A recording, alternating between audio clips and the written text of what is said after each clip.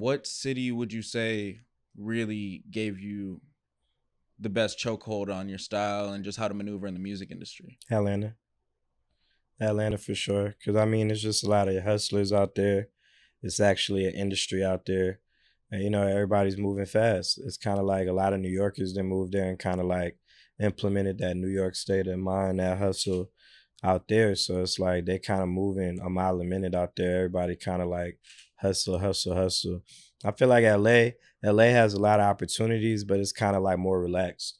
I feel like people in Atlanta kind of like trying to get their shit popping. So it's kind of like they're moving at a faster pace. They ain't getting comfortable so easily. Nah, for sure. And there's always the next level. I feel like in the US, everyone's kind of like in that industry to kind of like make it to a LA or make it to New York. So, when you're in those other cities, it's always the next level. I feel like when you're at that last level per se, you kind of get a little more relaxed, but there's never a last level for me. So Nah, you always have to strive for something better. I feel like, especially in San Diego, that's why I actually moved out to LA. As far as people trying to aspire, whether it be fashion, music, just like self entrepreneurship, they would really get comfortable and complacent at goals that I would consider like minor. yeah. So to put myself in a different mindset, I surrounded myself with people who were never like settled or happy or satisfied with what they had brought in that quarter because they needed quarter three to look three times as big as quarter two. Nah, facts. Who were some people out in Atlanta who like really put you on game and embraced you early on? Um, my big bro Chilio, um, Trinidad James.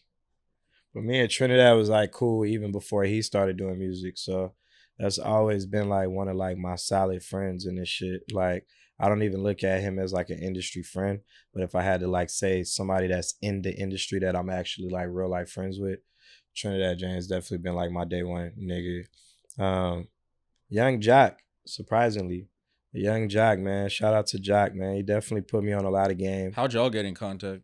Um, I don't even know how we got linked up, but one night I was with my ex and we were like laid up in bed and I got a call at like 3 in the morning from this DJ.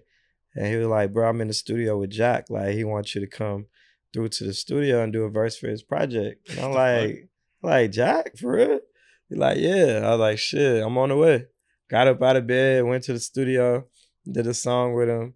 Shit came out on his mixtape like the next week called Hella Dip. And yeah, like I went on the road with him one time and it was through that experience that he was really putting me up on game with a lot of shit. Cause I mean like Young Joc was an artist that kind of like, plateaued. Like he went to that level with his shit, like having a number 1 hit, being signed to Diddy, big label, big videos, big budgets, all that. So Yeah. he didn't seen it, highs, lows, highs, so he had a lot of insight for me. And I really appreciate him as an OG teaching me some game. Jazzy Faze, my dog, he definitely put me on a few game in the studio. Yeah, man, I fuck with like a lot of OGs in Atlanta. So it's like I done been in a room with a lot of people that told me a lot of different little things here and there.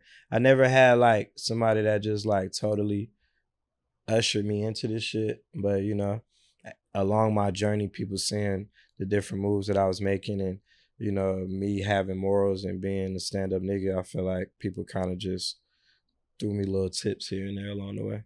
That should go farther than anything. Your character, your integrity, like how you carry yourself. Nah, for Like if sure. people feel comfortable around you, like as that relationship gets stronger, they'll feel comfortable doing business with you and really helping you develop as an individual as opposed to looking at some type of incentive to be fucking with you. You know what I mean? For sure. Nah, mentors are super important and it's cool that you found some really early on in your journey.